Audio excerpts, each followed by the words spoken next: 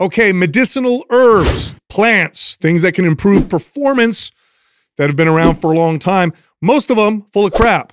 Not all of them, though. We live in a good time right now because we have data to support what people have been saying for hundreds, sometimes thousands of years. For example, one herb, which was highly regarded in Russia, Rhodiola, has been shown in studies to improve stamina, endurance, and mood. It's actually been known to be one of the best supplements to improve your ability to handle workload. Another one, cordyceps. This is something that people have been using in China for a long time, again, for athletic performance. We now have data showing that it does, in fact, improve endurance and stamina. So it's a cool time. A lot of these herbs that we've been told for a long time that actually work for performance actually do. Those two are my favorites. Took everything Justin could muster to not go China. I love that. How'd you know? Have you guys seen? I saw it. Have you ever seen that? Let's self finish. Have you seen that meme? It's got a picture of Trump, and he's doing that, and it says it's spelled CHYNA. China. Yeah. And that time he did that press conference. I saw it just when our president says something like that. Oh boy. Anyway, no, those are really cool. So I remember reading about both herbs as a kid.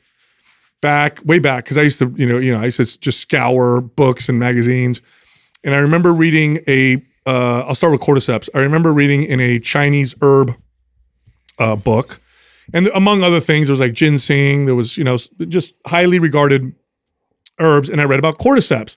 First of all, cordyceps is very fascinating. This is I guess it's a fungus that literally grows and takes over insects. Yeah. And in fact, that show that's out, them. Yeah, that show that's out, Last of Us, the fungus that turns people into zombies is called the cordyceps. This won't do that to you, by the way. So people have been eating it for a long time. Yeah. But I remember reading about cordyceps, but back then there was no studies, right? There was nothing to support it. It was just what you read. And then rhodiola was another one. I found some old books where they translated Soviet era studies, and rhodiola was among the top herbs that they used to use for their athletes. And they said that it helped them with stamina, endurance, workload. They said work capacity is what they used to say. Is that what it takes to sort of validate? I remember so was it cordyceps, or it was something that it was like the Chinese team was using that gave them kind of an endurance? That's what they said. Right. I forgot which Olympics it was. It was like with maybe 15 years ago, 10 years ago. They were winning like a bunch of events. Yeah. And they said, and then people were like, well, how did you guys get so much better? Like cordyceps. Yeah. I don't know if that's true. Yeah, I don't know. I know like in terms of it, people being interested in it and not because herbal remedies, this was always kind of a thing that was a little bit like, oh, okay. It was a little bit of quackery. Yeah. So two things on that. One, when Olympic teams all of a sudden crush and then say it's an herb, I'm going to be honest with you, it's probably not. It's probably propaganda. Like the famous story of the East German women's swim team. You guys ever hear about this one? Yeah. This was in the 1950s or 60s. And this is when anabolic steroids, maybe it was the 50s, when nobody really knew that people were using them or whatever, and the communist countries were using them before anybody else. And this East German women's swim team comes out, and they were just jacked. Yeah, dude, they were like, duh. And everybody's like, what is up with those chicks? And then they killed everybody. Yeah. And I don't remember what they said it was. Oh, some special, plant or whatever. No, it was steroids. But anyway, cordyceps, rhodiola, and there's other herbs out there that have been basically put on a pedestal by practices that have existed for hundreds or thousands of years. Now, a lot of them don't have data to support them because we either don't have studies or we don't have good studies. Now, does that mean they don't work?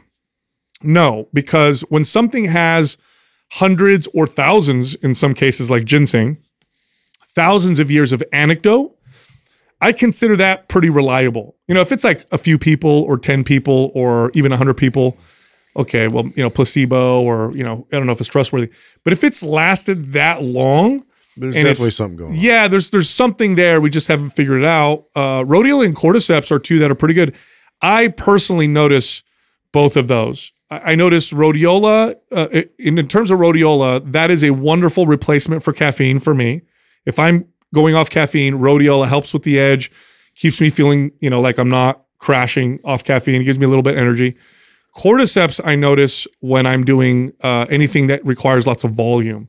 So if I'm doing a long workout, or back in the day when I used to do jiu-jitsu, I could tell with cordyceps. Also improve my heat tolerance. Yeah. So like if I'm in the hot sun, or if I'm using the sauna a lot, I can last a lot longer. But they both. Well, mushrooms and herbs in this adaptogenic kind of classes, like they're finding a lot of real benefit in stress management, right? You use the right term, adaptogenic. Rhodiola would be considered an adaptogen. I don't know if they could put cordyceps in that category, although I would. Ashwagandha is another one that would be a classic. Which one of those is in the red juice? Both.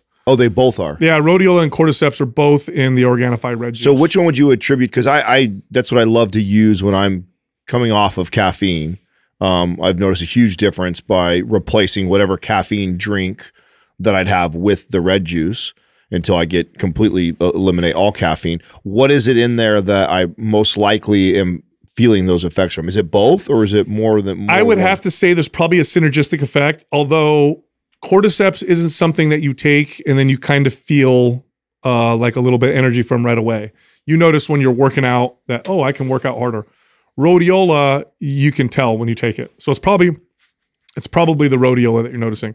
But they do work synergistically. I take rhodiola when I'm weaning off other stimulants. Cordyceps, I take pretty consistently. I take that almost every time I work out. I take it. And I've been doing that for years and years and years. It's one of my favorite, supplements that's not creatine, right? Creatine is like the king. It's one of my favorites. But those are two pretty good ones. And what's cool is we have studies and data now that finally support those two things, where you can actually look, oh, here's some studies, here's some placebo-controlled studies. They have studies on rhodiola and mental performance, where they'll give it to Russia did this. They give it to students. I think there was military tests, and they put them under extreme stress, and then saw how they could perform mentally. Because one of the things is, if you're stressed, lack of sleep, mental performance just takes a dump, right? Declines, yeah, you lose your IQ goes down. You just make stupid decisions. People on rhodiola had much higher capacity. Then there's animal studies. Not that animal studies always translate. And to be honest with you, this is kind of a mean animal study, but they gave rats rhodiola and some no rhodiola, and then put them in water to see how long it took them to drown. And the rhodiola group lasted longer. I don't know who makes significantly. I know. They did. Was it a lot longer? The law was like 40% or 50% longer. Oh wow. Yeah. So they actually swam way longer on the rhodiola. I know. Fucked up test. That's a messed up test, dude. It's like, but hey, it showed that. But yeah, they didn't. Progress. Hey, luckily it wasn't on humans. Yeah, exactly. Let's see how long you can swim until you drown. What'd you guys do this weekend? Oh man, I did. I was busy. Oh, well, you go first. Well, I mean, I was driving around like everywhere. I went to take the boys to get their haircuts with Vicky. It turns out that when I was driving back, so I have a pretty far commute for this. So it's like in Morgan Hill. It's kind of like right in the middle if I can go two different ways. Yeah. So I went back to go 17, and there was somebody had stolen a vehicle and then started racing it. And there was this high-speed chase that was going up 17. They ended up crashing it. They closed all lanes. And so I drove all the way to Los Gatos, and then realized we're in a parking lot. We're not moving. Nobody's going anywhere. Oh, that sucks. I'm like, no. And I was supposed to meet one of my friends that came up who came up from San Luis Obispo, and we're going to hang out. And so I was like, oh, well, I guess that's not going to happen. Drove back. Was kind of frustrated with the whole thing, was driving the kids, just me and the kids, and Courtney was doing her own thing. And so I was in the Rover and was just I'm going to make this somewhat more interesting and fun. And so I started kind of getting on it a little bit. And then there's some openings, and I'm just giving them an e-ticket ride all the way around to get through Watsonville. What a bad example you are. Terrible example. But it was all confined and strategically, the risk was high, but was, somewhat safe. They had their seatbelts on. Yeah, seatbelts on, it's all accounted for. High safety rating in the car. Yeah, so we drove a little fast, gave them a little This is thrill. such a dad thing, dude, by the way. I had to flex a little and show them, you know, we can have fun with Dad sometimes. Oh, dude, they're just loving it. Like, go faster, Dad. You know, and I'm like, we're not gonna say to Mom like how fast you really went. Okay, guys, that's a little pact. We a little pinky swear. Did they sell you out or no? No, they kept it together. Oh, we good for them. head nodded, you know, like, oh, we had fun, Mom. You know, Dad drove, you know, pretty fast or whatever. And that's how they left it. They didn't say any other details, which was good. Yeah.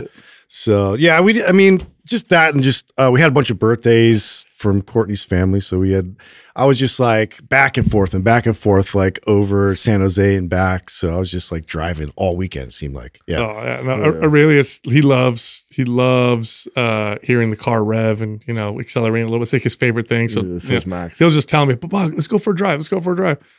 And then Jessica is like, you know, we can go. My car's fast too. And he looks at her and he goes, "Mom, your car's not fast." Cool story. I'm like, he's right. It's not. No, this weekend we've come up with now this plan that I think is effective. I think it's working. So you know, obviously we have the 4-month-old. She wakes up every 2 hours or so, wants to eat, and Jessica has trouble going back to sleep after she goes down because she gets revved up, right? So then she ends up losing lots of sleep. And it was getting real challenging. And we were trying to figure out a solution, because I tried taking over a couple nights, but if she just hears the baby cry, even if she's downstairs in the bedroom, it wakes her up and it's like a waste of time, right? Of course. So my grandmother's house is vacant because my grandmother's living with my mom. Obviously my grandfather passed away. And it's not that far. It's like a couple miles away. So she went to stay at my grandmother's house while I took over and fed the baby. So this whole weekend, I was the one getting up, giving her the bottle, putting her back to sleep. Oh, nice. Yeah. Give her a little break. Yeah. Give her a little break. And I tell you, it does, boy, does that suck doing that every night. Like, you know, now I can really understand how hard that is, you know, because sleep is crucial, isn't it? It's important. Oh my God. Now, this is like the second or third time you've done that now, right? Second weekend. Okay. I'm going to try and do it every weekend until the baby gets more consistent. We got to get you one of those meet the fucker, like fake boobs. No, hell no. Yeah, stupid shit. You know, if you're a man and you wear a fake boob more to feed accessible. your kid, get the hell out of here. What's wrong with you? Is that a real? Did they actually? They make them. Probably. Are you serious? You know what though? I thought that was like a joke. No, here's the truth. There ain't no man buying that to feed his kid. They're doing other weird shit with that. There's no way, dude. You're probably right. When a bottle works just fine, why are you gonna wear a fake boob?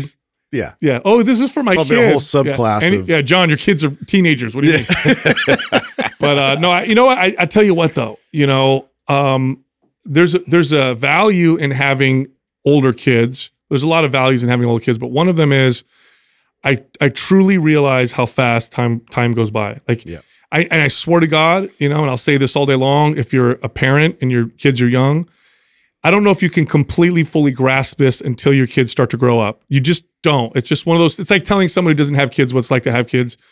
It's really hard. And I understand it to the point now where I'm exhausted. I'm feeding her the bottle and I'm looking at her and I'm like, this is going to be over soon. Yeah. And I'll never get to do this again with her. Now, that doesn't mean it makes it easier. It still sucks. It's still hard. It's just, I fully understand, like, this is gonna, I mean, look, actually your kid's old enough now, Adam. Do you look at like pictures of Max when he was like 1 and go, that was a few years ago? Oh, yeah. I mean, this weekend we were at his best friend, which is my best friend's son, who he had his kid first, then my other best friend, and then me. So we're all like right behind each other by like, 8-month gaps or so. And it was his 5th birthday, and Max is turning 4 in July. So to see them like growing up like this, it's like so wild. Dude, like how weird is that? Like literally 3 years ago, that's nothing. I remember 3 years ago, it feels like yesterday. Yeah. Look at pictures of your kid. Yeah. He's not this, it's not even close to the same person. We were actually having a conversation kind of in the same type of what stuff that you're talking about right now, which is like, do you guys remember when like the month or the year when it like got significantly easier / better? Do you remember? Like, so for me, the 1 year mark was like huge difference. Oh yeah. I mean, obviously every month, there's like milestones and there's like changes the baby. But I remember like that first year was a bit of a, yeah, you're right. Twilight Zone. Yep, everything from, napping and scheduled and feeding to them being able to play with themselves. I'd say the biggest, the first one is like 6 months. There's like a big difference. And then the year is a big difference. And then when they're potty trained, that makes a big difference.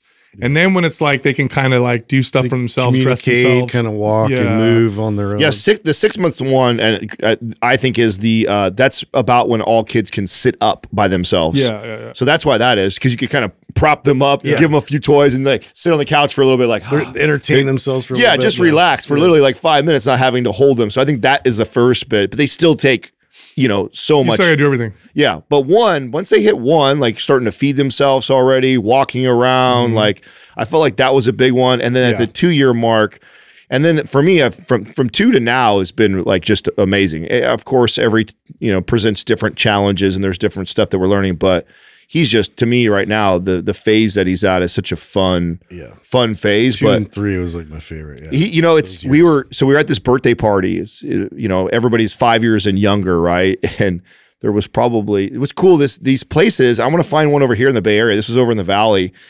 It's like a gymnastic, foam pit, ninja, warrior, rock climbing, silks, everything you could think of.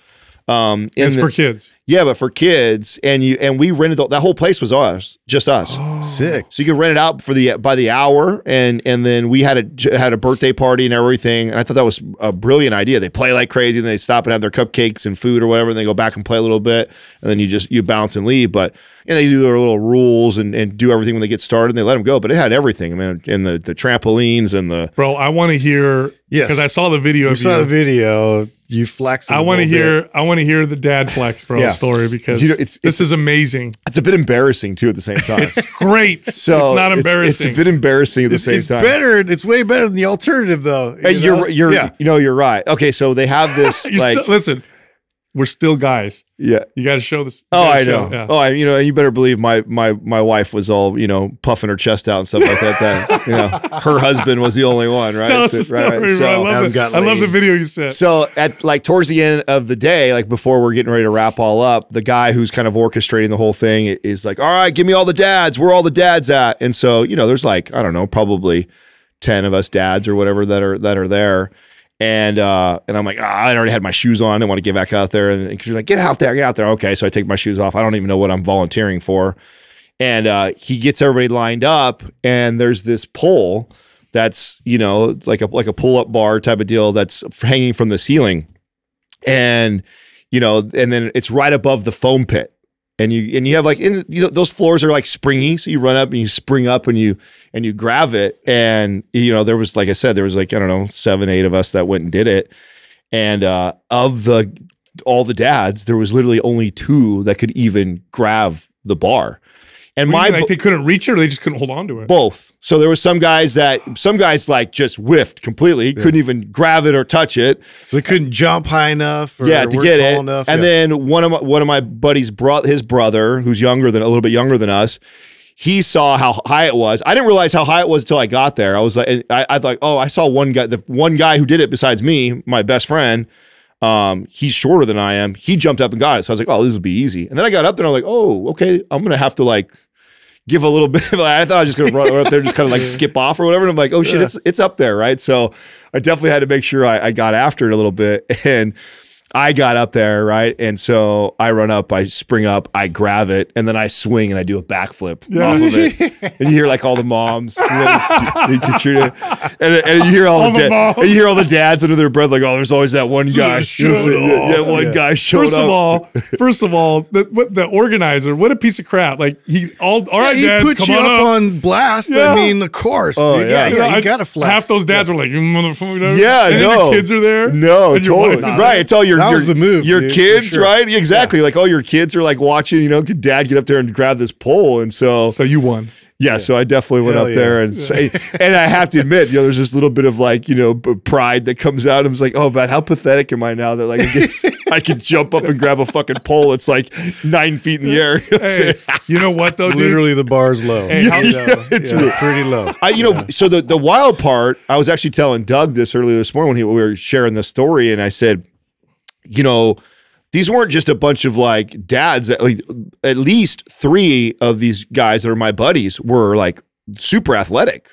I mean, we all played sports all through school. So one of them went and played college football. Like, these weren't like just like lazy dads who weren't athletic ever, and then they're older now. It's like, but at one point, these dudes were all really athletic guys. So it'd be funny if like after this, like they go back and they're like hitting the gym, and it's like, oh, my buddies, it's like a seed that's just growing. It is. One of my good friends was one of the guys who completely missed and whiffed a bar, and he's the collegiate football player. Sent it back. He's like, yeah, I'm working on my vertical right now. So he's already. So it definitely it probably struck a nerve for some of the dads. You know what the truth is, and this is the thing. This is whenever I used to get clients who were older, who would comment about how it's going to be harder to get in shape as they get older. You know, when I always say this, this is how I'd explain it. I'd say, look, when you're fit and you're young, the difference between you and your peers, there's a difference, but it's not huge. Yeah. The older you get, this is one of the beauties of being fit or consistent as you age. The older you get, the wider the gap becomes between you and your peers. Yeah. And I didn't start to see this gap until early to mid 30s. Once you hit 40, oh my God, the difference between men who work out who are 40 and men who stopped working out a long time ago, it's a different species. I really do think 40 was the number. Even in 30, I was just like, most guys were like still like all right, as long as they didn't like completely go off the rails eating and stuff. And it wasn't until this last few years that I really see, even myself, the listeners who have remember me telling the story where I jumped out of the back of my truck. That was a really rude awakening for me. Like, and I stressed it on the show, but I can't stress it enough that like, that was a big deal. Like a guy who played sports where you just jump up and down all the time, like basketball, that was a very comfortable thing for me to do, to jump out of the back of a truck and then land comfortably. And I thought my knees were going to explode. And I remember going like, whoa. And I hadn't done it for, at that point, probably stretched 5, maybe 7 years. And it just kind of blew my mind on like how much I lost that in that short. And that was probably 35. I was probably around that age or so when I noticed that. That was enough for me to kind of wake up on that and go like, oh shit, I better make sure I include a little bit of this in my training or all this shit will just go. It gets so bad, or the gap gets so big, by the time you hit 50 and 60, the difference is no longer, oh, he can play sports, he can run, he looks good, and this person doesn't. It's he's fully functional on his own and not on 15 medications. Yeah. He can't do certain things, literally, and he's on all these medications. The difference is, when I used to train people in their 70s, I had people who were consistent in their 70s, and they were fully independent versus all their peers who were not at all. So it's like, it's. I remember one time we were hanging out with some friends. This was a few years ago. And I don't remember where we were. We were somewhere and it was kind of hot. So we were like wearing like tank tops or whatever. And the guy, one of the dad's kids, broke my heart. This actually hurt my heart. Because I was like, oh man, I feel bad for this dad. The kid goes up to his dad, hits him in the belly, and then hits me in the belly. Oh. And he goes, wow, what a difference. He's a little kid. He doesn't know any different, right? He's laughing. Right. And I could see the dad's face like, oh, because that's your kid, I was like, oh man, that sucks. Oh yeah. Yeah, you got to take care of yourself, man. It makes a huge difference. Yeah, it declines fast. That was like my 20-year reunion where I started to see just like all my peers and everybody, and just like, and it was so visibly obvious who at least tried versus like it was just a complete like 180 for a lot of people. And it was like, yeah, it happens real fast. Like, you don't realize it because it's just, you're just doing time. You're either in your job, you're I mean, it even happens to us. That's the part that really kind of woke me up, is like, cause I already accepted like, oh, I'm the one who's training still. And so I even found it interesting that like just specific movements. Yeah. You're really good at this, Justin, because out of all of us, you probably continually make sure you stay strong, functionally strong, out of all of us, the best. And that's an area that I really had to because you were still working out. Yeah, you just weren't jumping. Yeah, exactly. So like I had to realize, oh, okay, I look good, But boy, I'm sloppy losing body but strong. Yeah, That's I'm- my new Got a sloppy body. sloppy body strong.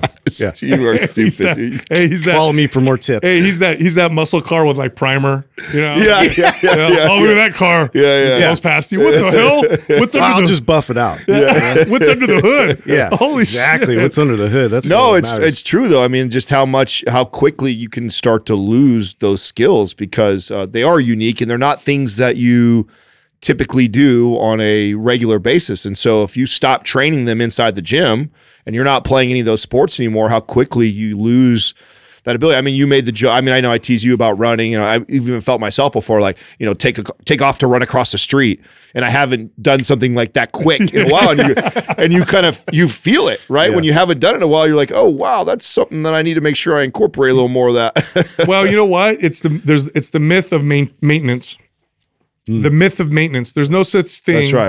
You're either growing or dying. That's it. There's literally no such thing as maintenance. It may feel like maintenance because you're improving and regressing at the same rate. So, you know, you kind of improve, regress, improve. But the reality is your body doesn't, you can't freeze everything in a time capsule. It doesn't work that way. So you are either. You have less working with you. It's like Yes. you're just, you know, trying your best to stay ahead of it. Yeah, so you're either pushing things in the direction of improvement or you will regress. That's the bottom line. And if you don't do one, the other one happens 100%. All right, today's giveaway, Maps Aesthetic. Here's how you can win. Leave a comment below this video in the first 24 hours that we post it here on YouTube. Subscribe to this channel and turn on notifications. Do all those things. And if you win, we'll let you know in the comment section. Also, these are the final hours for the Time Crunch bundle, which includes Maps 15 Minutes, Maps Anywhere, Maps Prime, and the ebook, Eat for Performance. If you're interested, by the way, it's only $99.99 for all of that. It's a huge discount. If you're interested, just click on the link at the top of the description below. All right, here comes the show. All right, so I got something interesting for you guys that I just learned today. Did you guys know that there's something called the Waffle House Index? I feel like I've heard of this. So you guys know Tell what the me. Waffle House is, right? Yeah. Okay. So so this is FEMA actually uses this. They've actually talked about using this. So you know FEMA, they like manage like storms and oh shit, what's going on over here? How are they using this? Okay, so Waffle House open 24 hours a day, 7 days a week. And they're known for never closing. Like they will stay open no matter what. Well, FEMA once said that they get a fairly good measure about how bad a situation is The Waffle with the House storm closes. by checking the local Waffle House. So They have found a That's their correlation gauge right between there, the huh? two. They have. And now that's what they're going to use. So they have green, which means the chain is serving full menu. Then yellow, the chain is serving a limited menu. And then red, the chain is closed. And it says here, this is the FEMA administrator. If you get there and the Waffle House is closed, that's really bad. Tell me that's not hilarious. That would be funny. They really use that. Well, no, that's a quote from the FEMA director. I'm not making that up. That's a real thing. Check your local Waffle House. That's how you. I've never been to a Waffle House. You've never been to a Waffle House? Never. I don't even know where one exists. Oh yeah, They're everywhere. I've been to a few. Are there? Yeah, I've never been to one There's before. this. They changed this to a Waffle House, didn't they? No, it's not a Waffle House. Waffle House is an actual chain. I think they're mainly in the South. Are they? No, Yeah, we have some. I've been to one in Florida, I think. I've been to a Waffle Are House. they like few a of the Denny's? chicken and waffles, but not a Waffle House. How would I compare it? They're a breakfast spot that specializes in waffles. They Well, have I like mean, every obviously. kind of waffle that you can. Wow. There's not much more to explain than that. It's a IHOP breakfast. waffles. I thought they served tacos. Okay, that makes Stupid. sense. Well, yeah. Oh, it's Uncle John's Pancake House. It's a pancake house, right? They're not a Waffle House. Yeah, that's different. I was like, I'm pretty sure it was a Waffle House. I love how Americans take like desserts and then they make breakfasts out of them. You know what I mean? Yeah, It's pancake. It's cake. it's cake. Waffle. It's like pancake, but it's in a different thing. Yeah. Anyway, so here's some more interesting stuff. Actually, this is another good reason why you should not do long distance running. Found a really good reasons why you shouldn't. So as you guys know, we're not huge fans of long distance cardio. Now it can be healthy. I mean, all joking aside, but I just learned this. Did you guys know that compared to other athletes, long distance runners poop themselves way more? Like poop themselves way more than other athletes. Did you know this is a thing? Wow. Did I you mean, know- I know it happens, right? Because it's They actually talk. It's a big thing where part of it is long distance runners don't want to stop. yeah. They're in a race. They don't want to stop. They have to Yeah. keep going. That's commitment. And it sort of moves things along, all that. It's not, and movement. it's not like, for example, there's Julie Moss. This was a Ironman triathlete who's lost her bowels while she was running. It's not uncommon to see. I don't know how many. Have you guys ever trained clients for marathons? If I was a triathlete, I would do it because you eventually get in the water. Oh, So you know what I'm saying? track the sharks. If I was just a pure marathon, though, I wouldn't do it. Yeah. Okay. So how many? just leaving them. Have you guys trained athletes for marathons and gone to marathons? Yeah. Have you guys ever seen somebody run by with poop down their? No, I actually never head seen. down the leg. Yeah, I've seen it. I haven't seen that. Yeah. I've So I seen haven't it. seen that. So they did a study as to what the heck's going on, and they said that it has a lot to do with the fact that because you're exerting yourself so much, your autonomic nervous system just basically is like not working. Loosens your sphincter up. Yeah, and just stuff falls out. Now, what's weird about that is like there's tons of sports where you exert yourself, so I don't understand why that sport. I think it's the type of exertion. Right. Well, I'll tell you what. Oh, they don't poop themselves. Olympic Well, it's lifters. long-term exertion. Yes, you're doing it for a long time. Speaking of exerting yourself and along those lines, No, let's not talk about the pink sock. Oh, Do we have to? thanks for naming it, Dustin. That's disgusting. What? Olympic lifters, they have to. They really have to train to maintain, things down there because of the power that they exert. Because you know that there's been lifters that have Blown. inverted. Yes. Really? Yeah, Yeah. literally blown out, Blasted it out. blown out Yeah. themselves because of the power that they generate. What's the surgery look like for that? I have no idea. I don't want to watch it. Can you fix that? Yeah, of Yeah. course you can fix that. Yeah. I mean, I think you can. Yeah. But there's a famous picture. Please, Doug, don't look. I'm not going to look it up. Don't worry. There's a famous picture of this of this happened to an athlete. Where Justin's probably seen it. I have. Yeah. You have It's seen it. The unfortunate. Yeah. Now, I mean, part of that's Part of impressive. That's a lot of power. You got to generate, strength at whatever. But just, anyway, not the only sport. We got to be careful. Hey, They'll have their own risks. Hey, since you're on sports, okay. So did you? You probably don't know this. Do you know who Jimmy Garoppolo is? Why does he sound from? now Football. Hold on. Yeah, 49er. yeah. He Oh, was. He was. Now he's So he's traded to the Raiders, Oh, okay. which are in Las Vegas now. Okay. So guess what? They just told him What? he gets unlimited for life sex for free. What? Local me? brothel. Wow. One of the, I Wait, think he's it's- a professional. Andrew. Is it called the Chicken House? The Chicken Ranch. Chicken Ranch. The Chicken Ranch, Ranch. which is a It's a licensed spin off of the Bunny Ranch. licensed, How many ranches? are there out legitimate brothel in Las Vegas, Why they call it Nevada. Chicken Ranch? Which is, That doesn't make me want to go there. there was Mustang Ranch, there's Bunny Ranch, and this is the Chicken Ranch, I guess. Unlimited. Unlimited. So this is stupid. It's like he's a professional football player. He already gets that. yeah, but I think if you're going to see professional, I don't know. If I'm a professional athlete, here's a good conversation. If you're a professional athlete, Doug there? doesn't like these He's not conversations, married. probably. He's a single guy. Yeah, I'm Yeah, pretty sure I would he's assume. a single dude. What do Hopefully. you think is riskier? Going to a brothel as a professional football player or just random fans that you hook up with while you travel? Risky in terms of what? All the above. STD, lawsuit, trying to get you. What do you think? Yeah. Pregnancy. I could see that. Think about it. Think of every risk that a professional athlete has by having, sex with strangers.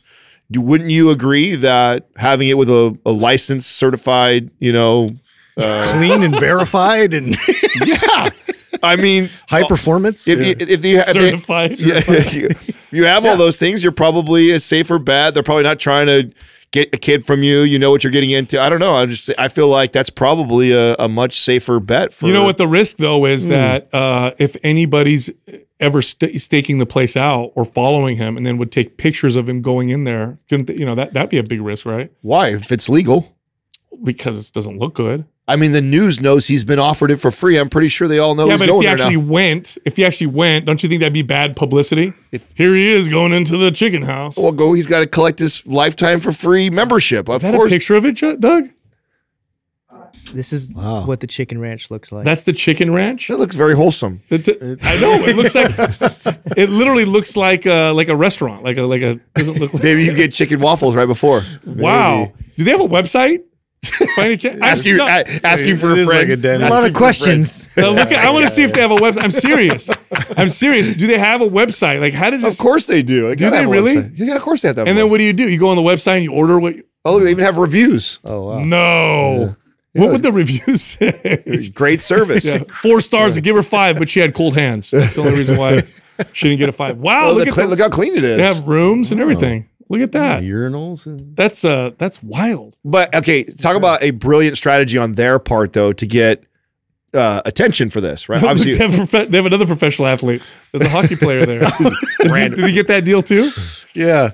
Smart though, right? Smart strategy if you're them. Hey, how crappy though? Imagine if you're him, right? You show up. You're like, all right, I'll go here, whatever. I'm bored or whatever. You walk in, and then the other dudes are like, yeah. You're like, no, go away. Jimmy G approved. That's a legit website, right? That is a legit Calendar. website. All right. Okay. Yeah. Little nudity there. Can't have that on the show. Doug trying to Better, no, that's on Andrews. Oh, Thank God. Andrew, they're booking appointments. Hey, why was it bookmarked? It's confirmed. Hey, why did it say confirmed? It's been confirmed, Andrew. Hey, why did it say you get a free visit? How many holes in But that the other postcard? tab was open to Southwest Airlines. You know what? I'm gonna stay in the athlete world why I can keep you guys there because we never go here. So that. But I was reading something else in regards to sports and athletes that I was fascinated. I had no idea about this. Did you know, Justin, this? Did you, and Andrew, you're involved in this question too, because I know you follow sports. Did you know there was a thing called a jock tax? Jock tax? No. I didn't know this either. So professional athletes get taxed by the state that they're playing in when they play away. Like in the 2018 season, they'll tax anything. Steph Curry paid like $1 million if you play somewhere else. Yeah, every time you have an away game. You have and there's only a handful of states. I think Texas is one of them. There's only a handful of states that don't have that tax. That's sneaky. Everywhere else has that tax, and they tax the athletes when they come in and play. And it's wild. I saw actually a screenshot. How do they determine how much they're? It's a percentage. It's a percentage. It's a percentage of their income. Of their so obviously, yeah. Of So like, what they played for that game. yeah. So what they do is they divide. Okay, so if you were to let's just take round numbers and say you have 10 games, 3 of them are away. Then 30% is taxed with the jock tax. Yes. Am I right? yeah, well, of their daily. So what you do is actually this: is there's 80 something games in a season. You know, a guy makes, let's just say $80 million a year to make it easy. He makes $1 million a game. Mm-hmm. So when he plays that game, he gets taxed on that $1 million. A percentage of that $1 million goes to that state. Dude, that's crazy. Isn't that wild? Yeah. For anybody who doesn't understand that tax, it's yes. Come on, dude. Look, if I went up to somebody and I said to them, "Hey, listen, you're going to give me 10% of your money." Yeah. And if you don't, then I'm going to take your stuff. And if you still don't, then I'm going to put you in a cage. I would get arrested for theft. That's theft. Yeah. Why is this any different? This is crazy. They just make shit up. And the reason why they make shit up like this is because nobody's going to protest because it's a athlete. Trainers, coaches, and doctors get hit with it too. Wow. I didn't know that. That's so stupid. Isn't that? Well, you're essentially working in another state, so yeah, but you still pay your other state. You pay your state taxes on your income too. So it's not like you're exempt from that other one, and you only got to claim the income made in your own state. Yeah. If you, let's say, live in California, if you're a warrior and you make $10 million a year, California gets their percentage of their $10 million, and then when you go over to say Nevada or Utah or whatever like that, which I'm just making states up, they might be the ones that don't have it. They tax you on top of that income. Yeah. So they are always talking about how to get more taxes, never talking about how to spend them better. That's the other conversation that never happens. Spend less. Have you ever seen the cost?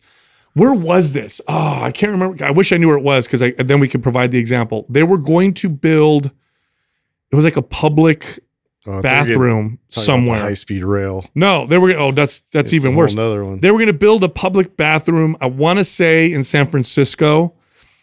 I think it was a public bathroom, and the city got the bill, and it was like $1 million something, and they were like, "How is this possible?" And they were like, "Oh, the cost of the bathroom is like, $7,000. The rest goes to all the bureaucrats and all the city's regulations and stuff like that. It's ridiculous. It makes no sense. Remember when they built the website for when we did what was it called? They called it Obamacare. That's not the actual name. Affordable Care Act. Do you remember when they built that website? So you look at the cost of that. This, like it makes zero sense. Like how much money they spent on this, and then like it didn't even work. No, I want to get the actual number because I don't want to misrepresent. It was a website. It was a website. Yes. And Doug's going to pull up the number, but it was an astronomical. Yeah, the original budget was $93.7 million for a website. Yeah, but it grew to $292 million. Thank you. Before the launch of the website. $293 million. A website developer's wet dream. A website. I could take 5 people from Silicon Valley right now, and they could have built a better website for $1 million. Dude. Almost $300 million. I don't think you need $1 million. No. Never even heard of a website. You just go to Squarespace and do one right now and fucking kick it. It probably has to be a little more sophisticated than that, but I mean, still. I don't know, dude. It crashed. It couldn't even handle the server work. Crashed. So anything be better than that. Yeah, dude. How does that happen? It's why? Because there's no competition. There's no competition. I mean, who's going to compete with them? This is how much it costs. That's how much you're going to pay. And that's that. There's nothing you can do about it. And it's not our money. If you don't pay the consequences for wasting the money, and it's somebody else's money, and nobody else can come in and say they'll do it for less, guess what's going to happen? Yeah. It's going to cost a lot. It's going to cost way more. Squarespace.com, new sponsor we got coming. And you're going to have a shitty product. I'm telling you. I don't know what would be scarier, Justin, that or see a government website built on Squarespace. I feel like that would be just as scary. I don't know, man. When's the last time you went to the DMV? I mean, dude, it's all watermarked still, too. They didn't even pay for it to get unwatermarked. Seriously. When's the last time you guys went to the DMV? Yeah, no, DMV's terrible. Well, I mean, that high-speed rail, so it only made it to Bakersfield.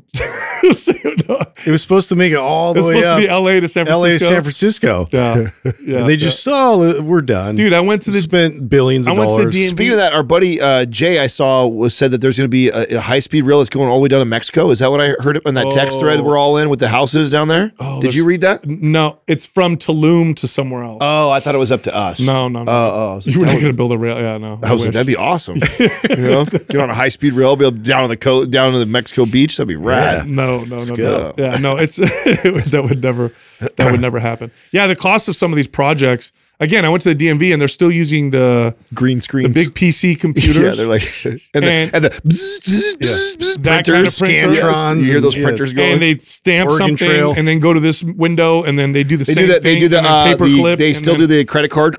Yes. Yeah, I know. Yes.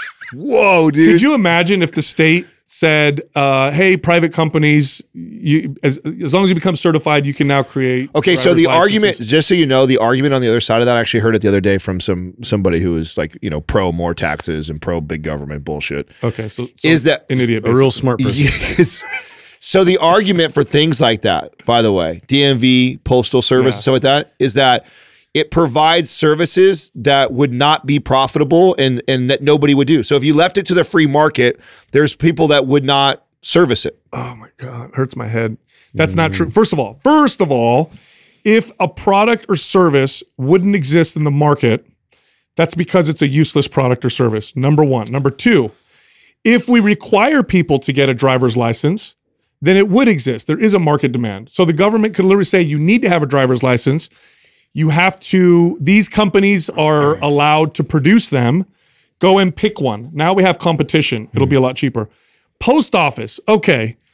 Look, I hate to say this. I have family members that work for the post office. I get it. Let me ask you guys a question. Now, there's definitely mail that you get that you need, but what percentage of the mail do you get? Do you just throw in the garbage? Yeah. And now we have email and stuff like that. So if something wouldn't exist in the market, now, I understand this argument for certain things like long-term environmental protections. I get that. I can't comprehend what a market, what kind of market would want to protect something for 200 years from now. That's too long of a time frame. Yeah. So I understand. I'm not saying it should be anarcho-capitalism, but if that whole argument's baloney. If there is no market demand, that's because nobody wants it. Well, there's going to be, okay, so the example they use a post office, and they give an example of like, name a rural city somewhere in the middle of nowhere. And, for 49 cents or whatever, you can have a letter mailed to across the country or the world. Well, not the world, probably across the country for 49 cents. I don't know what it would go for the world. They don't have internet? No, we're talking about someone who's so rural like that doesn't have that. Okay, the percentage of places like that exist that are so small. Well, I could see supporting those places. Well, I think there. But I can't. See I think there's more of those than you think. There's just not a lot of people in those. Obviously, that's what makes it a rural. What place, I mean right? by this is that those places doesn't excuse everybody paying for everything all over the place. So I could see an argument saying, well, here's 5%, which would still be huge. 5% of the U.S. would require this public service. Okay, fine. Then let's figure out, let's pay for that. Yeah, maybe there's a compromise in the middle, right? Yeah. Not like everybody. I was just sharing that because I actually had never heard that argument before. I've always just defaulted to the same thing that you said, which is like, that's just leave it to the free market. Free market would figure it out 10 times better.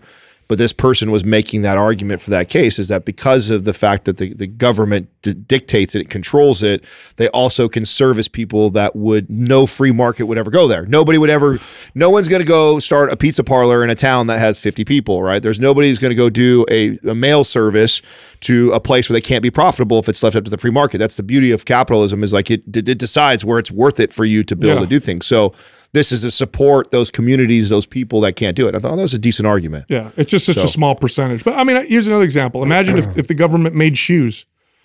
Imagine if the government said, and I can make this argument, look, we need shoes. Shoes are essential. Everybody has to have shoes on their feet. We are going to provide shoes. They're going to cost $1 because we're going to take your tax money and we're the government. We can figure out ways, whatever. And that's that. So now there's no competition for shoes. Everybody has to wear government shoes. What do you think those shoes would look like? Yeah. What kind of shoes would you have on your feet right now?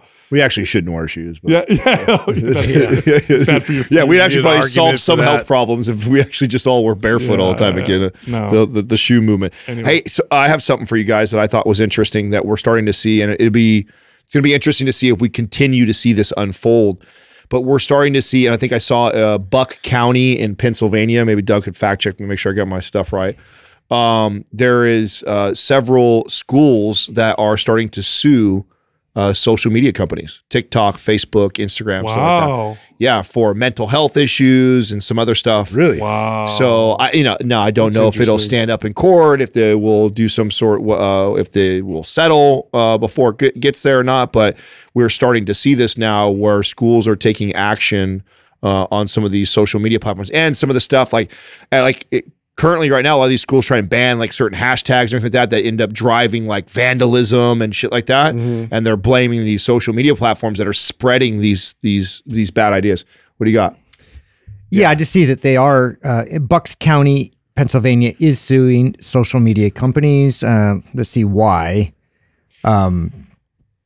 Basically, I think it's because their kids are all it was mental health related, and then vandalism is what I read. Okay, so here, theoretically, you could sue a private company for causing harm if they were aware of the harm that they could cause and they did not warn you. So in other words, if you bought a product that could cause, let's say, some kind of cancer, they knew there's a risk of cancer. They never told you. You could potentially have a case. So if they could prove that these social media companies, and I think that's the angle they're going, right? So like you didn't tell us that their mental health could be an issue. That our kids' mental health could be an issue. They may have a case. Yeah, we also didn't know that this was going to spread violence and stuff like that. So I think that's the angle that they're using. By the way, at the very least, even if they lose, this is bad publicity. Yeah, and great awareness for everybody else, right? Yep. So I thought that was interesting that we're starting to see that move, and it will be interesting to see if more counties, more schools. I even thought I read San Mateo County in California was jumping on board with it. Oh yeah, I can see it up there from here. I mean, because I definitely saw the trend of the vandalism thing that was big on a few platforms. With they just hashtag and they go into these bathrooms and they just destroy these schools' bathrooms. That's what I think. That was one of the. I can't remember what the hashtag was. Maybe that article says it or not. But there was a hashtag that I wasn't familiar with that went viral, and it was like kids like doing destructive shit to schools. Who's gonna be held liable, right? Yeah, it's the thing. It's like even so. I mean, there was that whole debacle with like the Woodstock, the second one, where, some of the bands, obviously they build all these bands on there that were a little more aggressive, well, a lot more aggressive than the first Woodstock, but it was like, the overall animosity was there, and then like the music, the riots, but they're held liable for inciting the riots. Yeah. And so it's like interesting. I wonder what's gonna happen. I wonder how they're gonna rule that. Did any of you guys watch the documentary on Netflix, the Pornhub one? No. Yeah, I watched a little bit of it. You didn't watch the whole thing? I didn't watch it to the end. So there was a part in there. It was interesting, nonetheless. There was a part in it that I thought was really interesting, which was they were part of the lawsuit is like obviously like child pornography's gotten out and it's their job to censor it. Their defense is that, you know, we have all these things in place to censor that stuff, but there's always going to be criminals. Yeah. Just like there, you know, you put all kinds of security measures to stop criminals from doing other things. They still find ways to get by it. So that's their argument. The part that I thought was really interesting was there was a part in the court case where they compare the amount of moderators for Pornhub to the amount of moderators for, say, a company like Facebook. Do you know what the number like was? It was like crazy. Oh, wait, they have more or less? Less, right? Bro, way less. In Pornhub? Yes. Wow. Like, I mean, and maybe Doug could pull this up. How many moderators work for Facebook? So I get my number right, but it was in the, like, I think tens of thousands of people are employed. For sure, thousands, if not tens of thousands of people are employed in Facebook literally just to moderate. And Pornhub was like 50 people. Dude, yeah, so that makes like mathematically, that's terrible. And they got into it where the moderators would just like they were supposed to do I think 800 videos a day or something like that. Like it's like mathematically not even possible to like do a true scrub. Yeah. So yeah, they just like as fast as they can go through it, and then it gets checked off of like, oh, this should be even fun. if it gets pulled down like a video. Okay, 15,000 moderators. Wow. Around 100. No, 80. Yeah, Pornhub has 80. Facebook has 15,000. By the way, how crazy! Hold on. Yeah. What makes this even crazier is the amount of visits and views on Pornhub dwarfs Facebook. That's what I'm saying. The amount of traffic it gets, the amount of explicit content that's on it that needs that's all it is. Needs exactly the whole thing is that, and then to only have 80 moderators, and then something like Facebook, which is quote unquote family. Obviously they have shit on there, but not like Pornhub. 15,000 moderators. Yeah, because that's wild. I was watching. I saw. So there was just one case of like a 14-year-old girl that like had been texting her boyfriend or back and forth like naked pictures, and then the boyfriend like uploaded it and was able to upload it on Pornhub, and then and then they were fighting them to take it down. They take it down, but then they just uploaded it again, and it was like it was on there and it's getting all like thousands and thousands of views, so they're making money off that video over and over again, and so it's like they're not real incentivized to pull it. Well, not only that, did you see how one of the ways that they're getting them right now is like, so if they did pull it, they would they blur out the video, but the title is still there for you to search for it, and then there's suggestions. Oh, if you liked this video, then maybe you'll like these. Well, that's disgusting. Right, disgusting. Yeah. That's disgusting. So if you were searching for that specific video or something like that video that's now been removed, it's blurred out. But then if there's something that's close enough, terrible. Right? That's terrible. So that's how they're getting them on some of this stuff right now. But I thought the moderation thing was enough. I had no idea. I was like, the fact that 80, compared to 15,000 on Facebook, a platform that's not getting nearly as many visits. That's just crazy. That's just for show. You know what I mean? Oh yeah. Oh, we got moderators. Yeah. That's terrible. Crazy. Anyway, speaking of social media, do you have any shout outs? If you don't have one, I have one. Go ahead. All right. I have one that's pretty funny. I just saw this today. It's parenting humor. So for parents, it's really good. It's called The Dad.Father. So The Dad.Father on YouTube. And it's just funny videos for parents, stuff that you can totally relate to. So go check it out. All right, check this out. You got to check out a company called ButcherBox. They deliver grass-fed meats, wild-caught fish, heritage pork to your door. It's healthy meat. You eat a high-protein diet. You want healthy meat so you can look and feel your best. And right now, if you sign up through Mind Pump, you'll get a 20-ounce bag of gluten-free chicken nuggets for a year for free included. They throw it in there for free for the next year. This is a pretty crazy giveaway. Go check them out. Go to butcherbox.com/Mind Pump. Again, it's butcherbox.com/Mind Pump. Sign up under that link and get those free nuggets. All right, here comes the rest of the show. Our first caller is Maya from Michigan. Maya, how's it going? How can we help you? Oh, it's going great. Thank you so much for having me on. Of course. Chef's kiss to this podcast. You guys are also humble. Love it. Thank you. I'm a mother of 4 girls. I'm reading off my teleprompter here. Of 4 girls, and I'm trying to get in the best shape of my life. I've started lifting heavy back in August of 2022. Right now, I'm running anabolic in my weight room in my garage. I have been absolutely knocked down, exhausted. And this is way before I've been weightlifting. It's been for years, but it seems like when I started the weightlifting, it got even more intense on me, even more than when I was pregnant. My girls are all a year apart, and I was pregnant for like 5 years straight. So I eat great, 80-20. I'm getting my steps in. I'm getting my protein in. But I do use Edipils to fall asleep at night, and I have for the past 5 years. I make my own oil and my own edibles, and I know that they're about 25 milligrams piece. I can fall asleep great, but I don't get a good sleep. I always feel tired. So this is my experience whenever I do 10 milligrams or more of cannabis, like especially if I do it late, I wake up groggy and then I just seem to drag ass the next day. It might be just how much of the, have you had some days or nights where you've tried to cut it out for a little bit, like maybe take a week off and just see how you feel? Okay, so I have an update. Okay. I recently got off of the edibles, and I also got on a transdermal estrogen patch.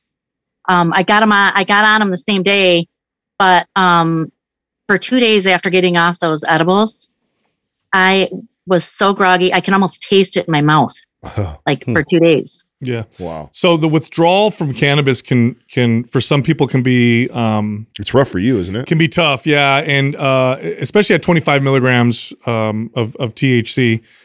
It's a fat soluble compound, so it gets stored in body fat, and so for some people the withdrawal can last maybe a month. Some people it's mild, other people it can be much stronger. And the side effects of withdrawal can be like anxiety, depression, insomnia is the most common one, vivid, wild, crazy dreams, and just feeling off. And it can also have hormonal effects on the body. So in animal studies, THC can reliably affect hormones in both male and female rats and animals. Human studies are not as clear, but there's probably some hormonal effects because the endocrine system is just tons and tons of cannabinoid receptors all over it. That doesn't necessarily mean, though, that this is the main issue. I think it's probably contributing, but there may be some other stuff that's going on. The only way to really figure this out would be to work with someone who understands holistic health, like a functional medicine practitioner, because they'll be able to go down the list and look at things like gut health, hormone health, and then see, you know, what contribution, you know, THC use is having on all of this. Now, as far as what I know about THC and sleep, it does increase the or improve the ability to fall asleep, but it does dramatically reduce the deep stages of sleep. So you sleep more or you sleep, but you don't get the same restful effects from it. And I just, you know, the studies on cannabis now are really starting to come out, and we're starting to find that it's not as innocuous as we first thought it was. In fact, some studies show that it aged in heavy users, it aged the brain more than even alcohol use. Now, I'm not stupid and going to say that cannabis is worse for you than alcohol. I think if we look at the total side effect and risk profile, alcohol is just one of the worst things.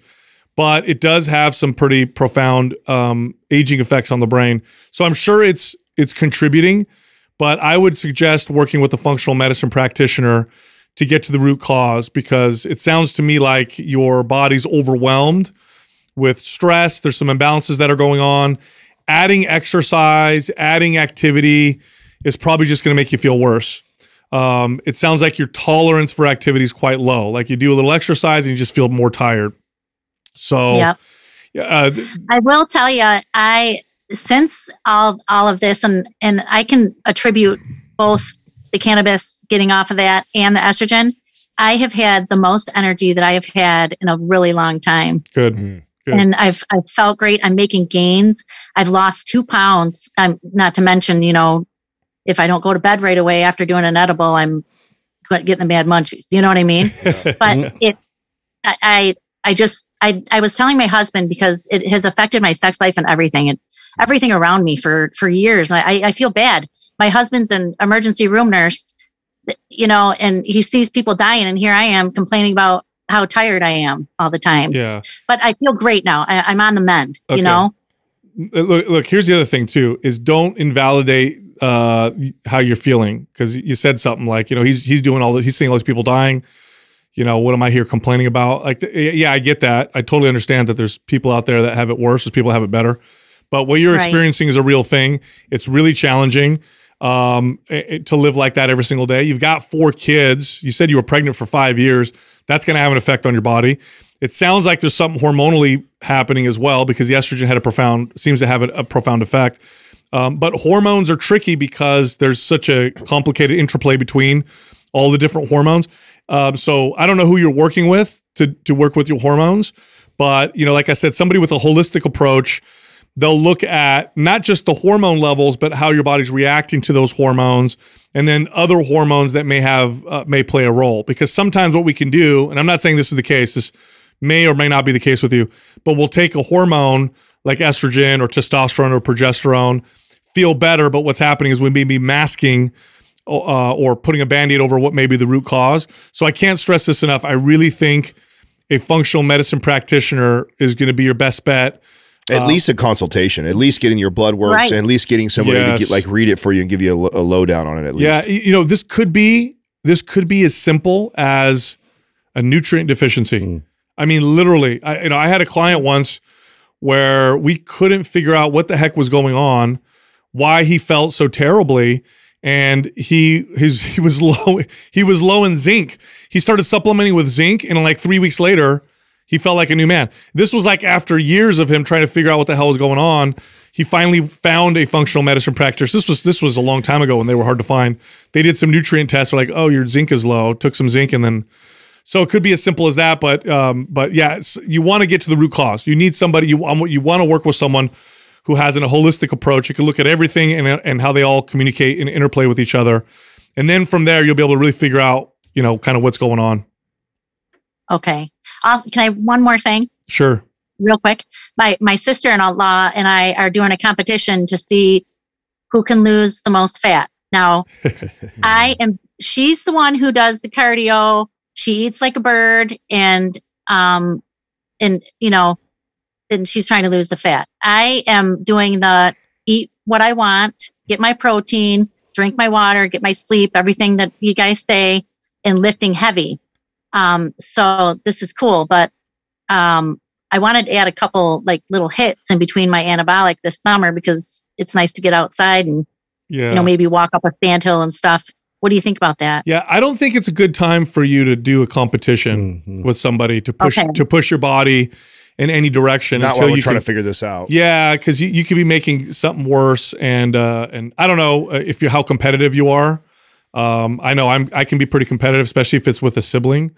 So you may push yourself to a point where you make things a lot worse. So, and to be honest with you, if you figure out the root cause of what's been making you feel kind of crummy, you'll lose body fat faster anyway. Right. That's going to have the most dramatic result for you if you focus more on the recovery side. Because if we're not fully recovering, your body's not really going to get to that point where your physique's going to change and going to have that desired outcome. So it's really important you vest all your interest in that direction. Yeah. Even though I don't think any of us recommend the competition, just out of curiosity, was the competition a scale or body fat percentage?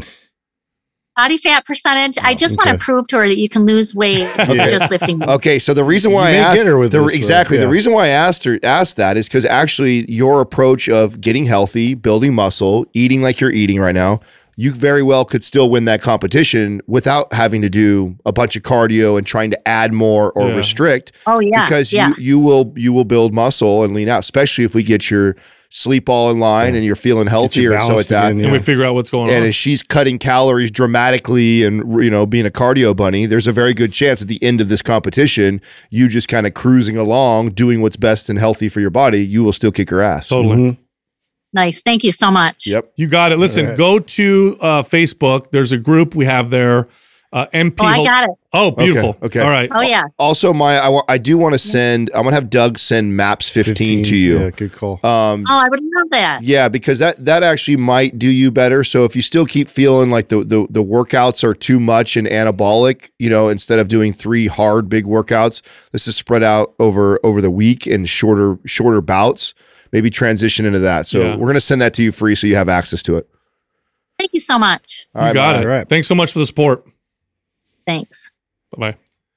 Man, 25 milligrams is a big dose. That is, yeah. That put me in a coma. I'll do like 5, every now and then. that would be a terrible time for me. It would be a psychedelic, paranoid freak out. For sure, I'm waking up groggy. Yeah, so yeah, I'm probably still high. No, the data on THC, because now that it's been legalized in many states and we're starting to see more and more studies, chronic daily use is not as there's not that maybe negative effects as we used to think.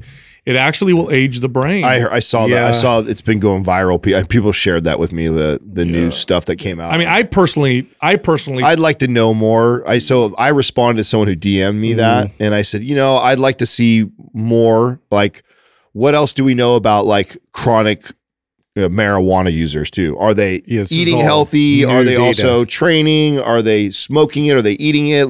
So I looked at some of that data. What's the milligrams? So I looked at some of that data, and it's decently controlled. It's not perfect, but there's some pretty decent controls.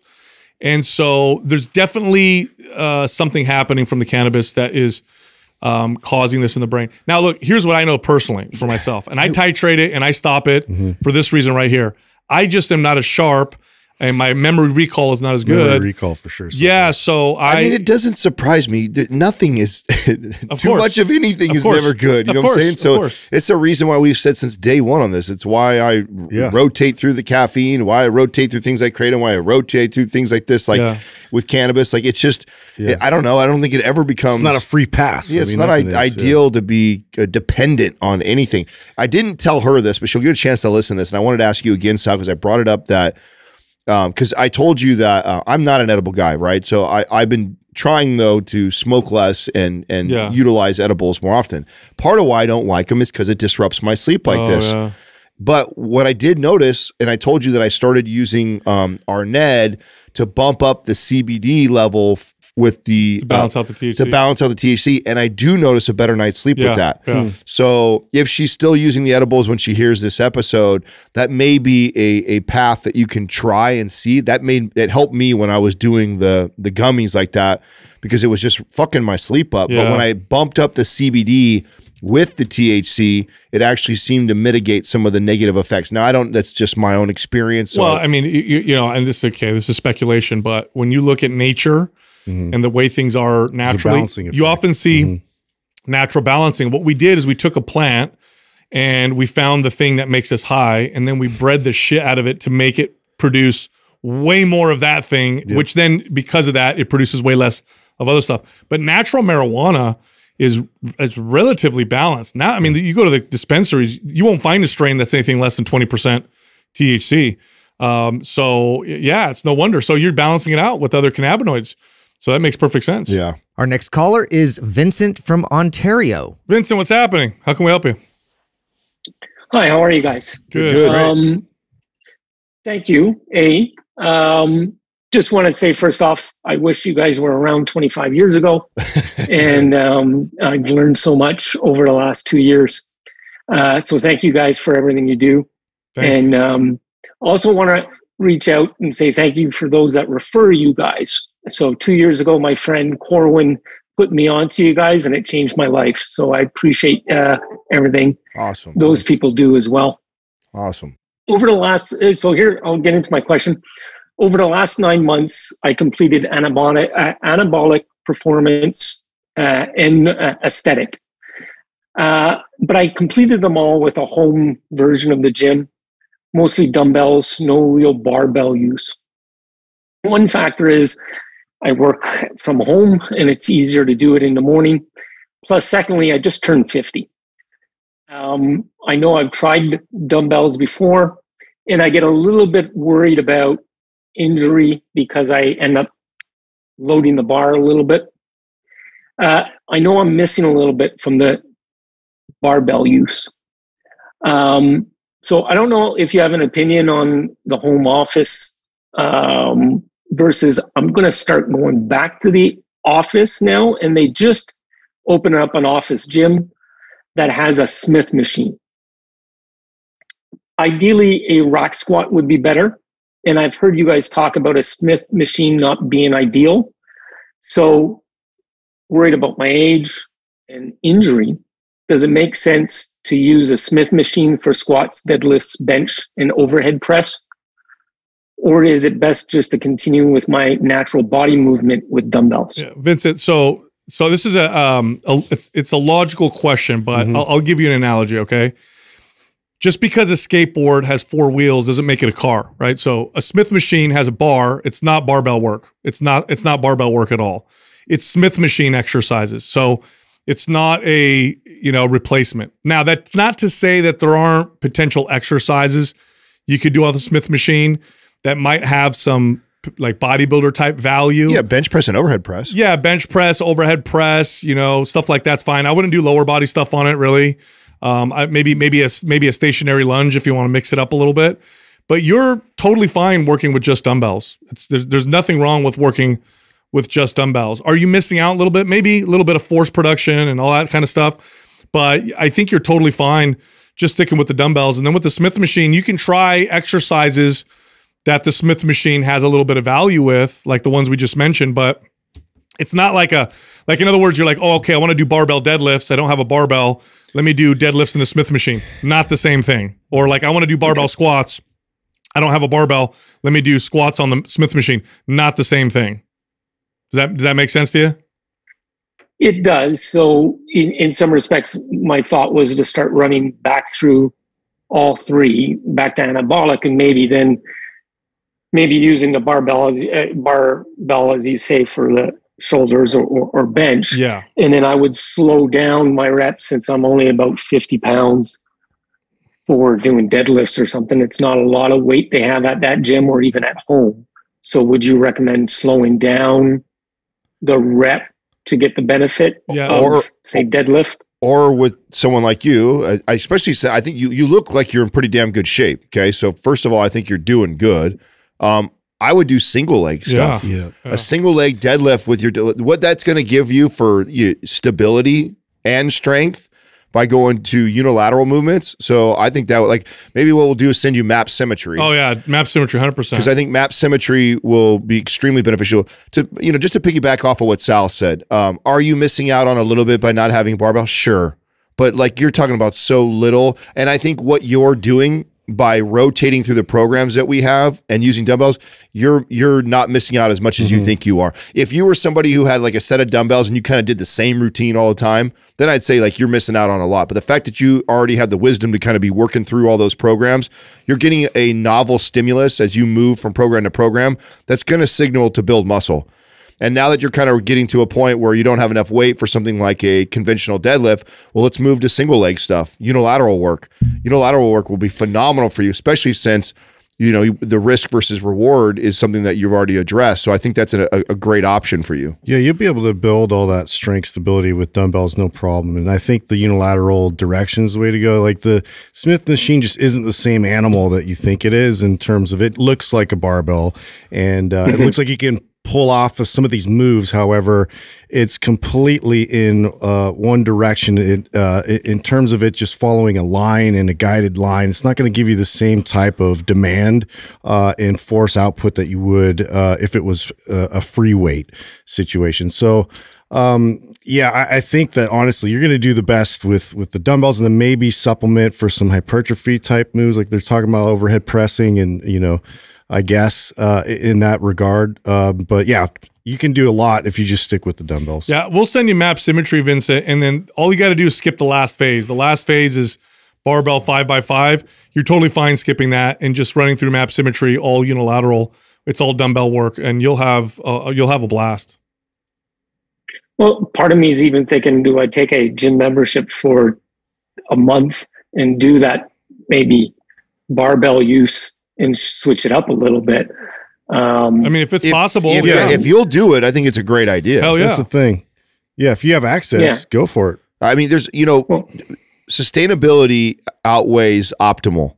Right. Sometimes people get so caught up on like, what is this more optimal for you? Well, it could be more optimal for you to get in the barbell, but if you're less likely to be consistent with it and fit it in your schedule, then it isn't optimal anymore for you. So you have to weigh that out. So like, yes, that would be great. Like if you're a client of mine, I'd say, man, and you're open to getting a membership and getting a barbell, I'd say, yeah, you're ready for it. You've trained through all those programs. I think it'd be great for your body. But then if you said like, man, Adam, it's rough sometimes to get over to the gym and I'm not consistent, then I'd say, attention to that consistency. Yeah, that's far more important. So you got to weigh that in for sure. Okay, that's fair. All right. Well, I appreciate everything you guys do, and again, thank you for putting out the content you do. You got it, man. By the way, we were around 25 years ago. We were just young. There was no we would have such gave thing you as terrible podcast. advice back then. I'll be honest. We would have told you all kinds of bad shit. Oh well. Thanks, Vincent. Thanks, guys. You got it, Take man. it easy, man. Yeah, it's kind of a wise question. Yeah. I mean, it was a really good question, but I'm glad he mentioned the Smith machine because people look at it and they see a barbell on it and they think, oh, I could substitute every barbell exercise with the It Smith looks the machine. same. Yeah. And it's the same thing, it's just more stable.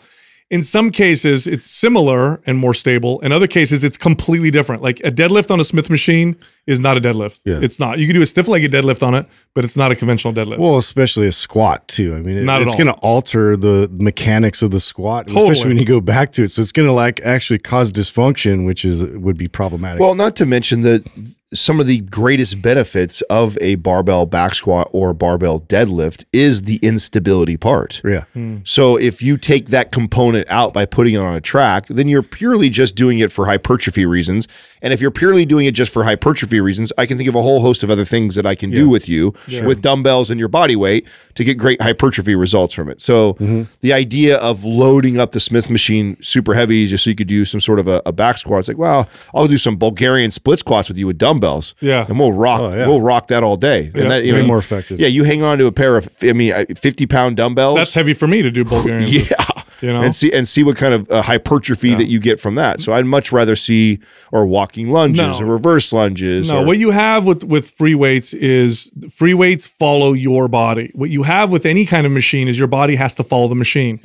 Does that mean that one is better than the other? Not necessarily. It just means that there's strengths and weaknesses.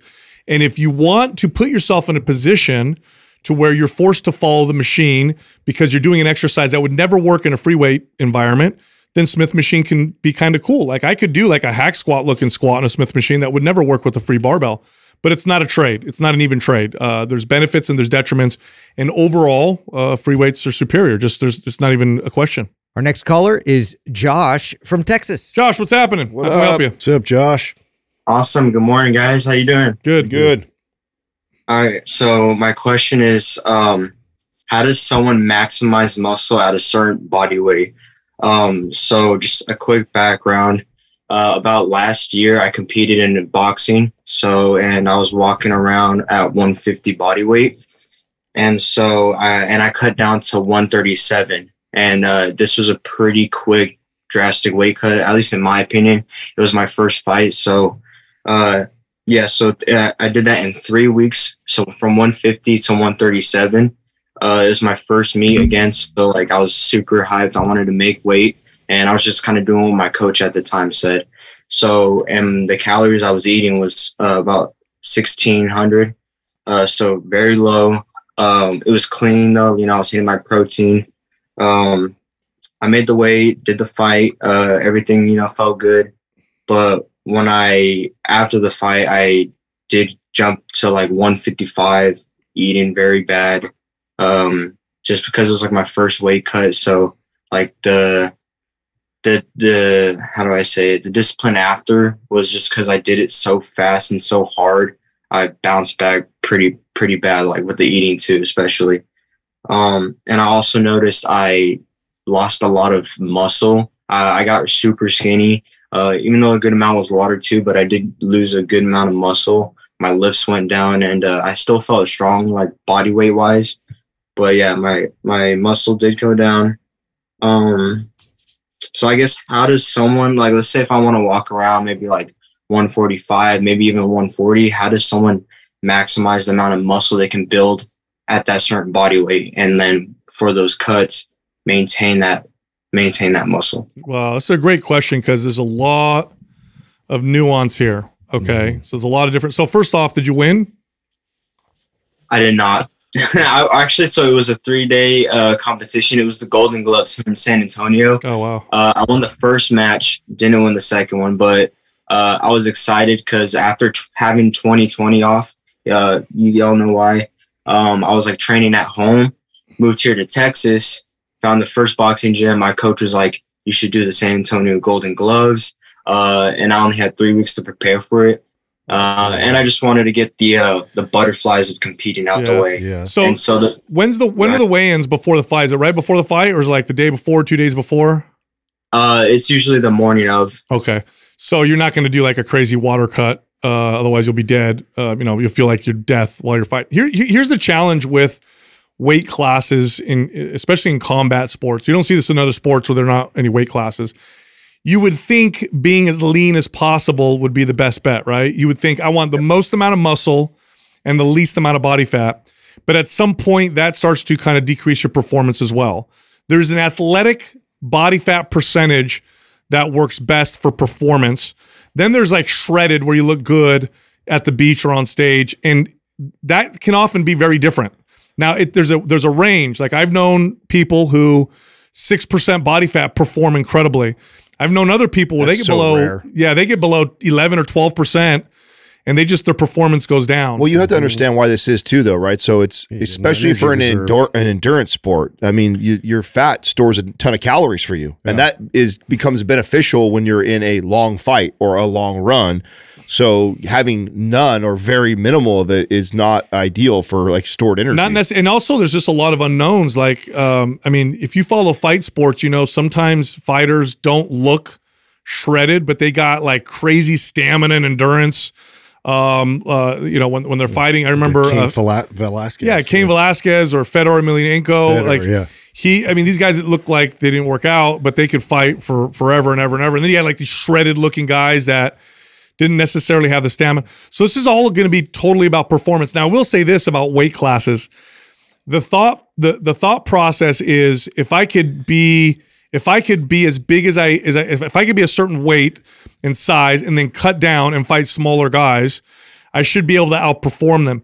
But if the cut is drastic, if it's not healthy, then you're smaller, but now you feel like garbage. Okay. So sometimes fighters do better at higher body weights because they just feel more comfortable. I can't necessarily answer this for you because I've known people on either side of this. What's the weight class we're going for, and where do you weigh right now? So I'm about 150 right now, walking around. Like I feel strong. My lifts are getting pretty strong. Okay. As far as the weightlifting side, my training though, I do feel a bit slower, which I don't like. My endurance isn't as much there, but also just haven't been focusing on the endurance yet. Just been like, I don't know. I had a shift after that fight. I've been focusing on my strength gains and muscle and muscle endurance. But when I was training for that fight, I was around like 140 and I felt great. That's the thing. So like maybe under like the barbell squatting, benching, all that, like I wasn't strong, but body weight wise, like I was doing more push-ups, pull-ups. Yeah. Like I felt strong. Like I was pretty lean too, but I wasn't muscular, if that makes sense. Yeah. So if you were, I felt like an animal, but I don't know. If we were to do the next fight, what weight class are we going to fight in? That's what I want to get at. Like, because what I'm trying to get at is what I think is ideal for you is to actually try during your training, get to a place where you're relatively close to the weight. Yeah, you're within like 7, 8 pounds. Yes, less than 10. That's exactly what I was thinking. Yeah. Less than 10 pounds away and watered up, right? So I'd have you pushing water like crazy. You'd be drinking a gallon of water at least a day. And I'd want you to be within under 10 pounds of the weight that you want to fight in, so that when we cut, first of all, I know I can drop 5 pounds of water weight off you pretty quick if you're pushing a gallon plus just alone, and then we lean out a little bit, but it's not a hard cut, so you come in at the weight that you're kind of training at. Are you trying to do 135 again? Yeah, about 135, 137. I would have you walking around at no heavier than 145, 143. And what that might look like right now for you diet. So it sounds like you've been focused more on getting stronger, probably increasing calories. how clean of a diet do you run? Do you allow like junk food and candy and ice cream, stuff like that? Or I would say like a 90-10, like 5 eggs a day. I got that from Sal, actually. I'm not up at 8 eggs yet, but 5 eggs, about a pound of ground beef a day, grass fed, fruit, like whole ingredients, probably processed is like protein powder. And then maybe weekends with the girlfriend, we'll go out to eat and keep it usually whole food. So here and there. Okay. Don't forget, women weaken the knees. Just kidding. That's insane. You said that. That's insane. That's so true. That is so true. You can confirm that? Hey, let me tell you. Hey, boxers. It's so funny. They're so funny about that. Oh, yeah. That was Mickey's quote in Rocky. That's what I said there. All right, so here's the deal. I would have you walking around never any heavier than 145, so that when it's time to cut, you're cutting like less than 10 pounds, because those drastic cuts are going to be really tough. Now, as far as the food relationship part, I'm going to tell you something right now. This is just, well, let me ask you this. Do you plan on being a professional boxer, or is this something you just do for fun? It's one of those things that's like, do I kind of want to make that sacrifice? And I have those like self-talks, those like meditative moments where I'm just like telling myself, this is what I want to do, involve my life around, even if, who knows what the outcome is. It's like we'll have one life to live, so might as well shoot for something. I get that. How old are you, Josh? 21, about to turn 22 next month. Yeah, I get it. Okay, so look, here's the deal. I'm not going to preach to you, okay, but here's what you're going into. Some of the hardest people I've ever had to work with were people who competed at weight class sports, wrestlers, boxers. Really hard, because to compete, there's healthy and then there's performance. And to do really well in sports where you have to make a particular weight, you are totally going to eat, and you're going to work on building a relationship with food that is not healthy, but it's one that's going to help you perform. So it's like cut and the gain afterwards, and then I'm in competition, so now I'm eating strict. Now I'm not in competition, I can eat a lot more. That's going to be really hard to break later on. But look, I also understand this. You're young, you love boxing.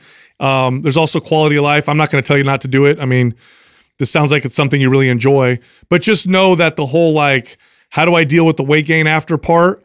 Right now, it just means signing up for another competition. That's it. But later on, this is going to be something you're going to have to work on. You're not going to work on it now. In other words, we're not going to be able to work on food relationship now, aside from being within 10 pounds of the weight that you're going to fight at. That's the best possible thing. Other than that, I mean, this is high performance now. We're talking about high level athletics.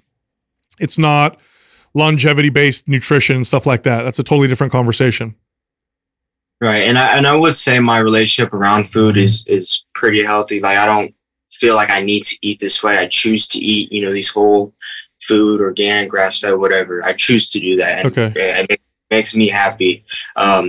And just real quick, for protein wise, would you suggest still that gram of protein per pound of body weight? Like, I'm going to walk around 140, obviously 145 or more. Yeah, no, I would go a gram. I think you're fine with a gram.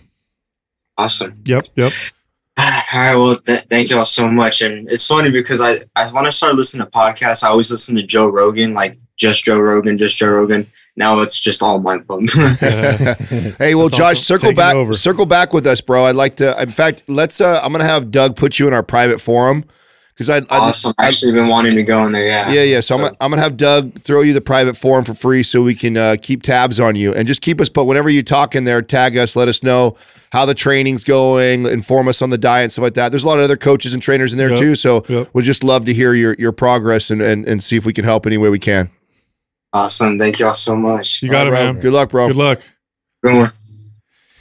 Yeah. Ex-boxers are notoriously obese after they stop fighting, because you're so conditioned to train and be strict for a specific weight. Like you said, the weight cuts. Is that anymore? Because I would think that I had that experience with almost all athletes. It is, especially football players. Especially football players. Like football players, used to eat like horses, and they're used to training like horses. And because the energy expenditure, they'll never be able to replicate that. No.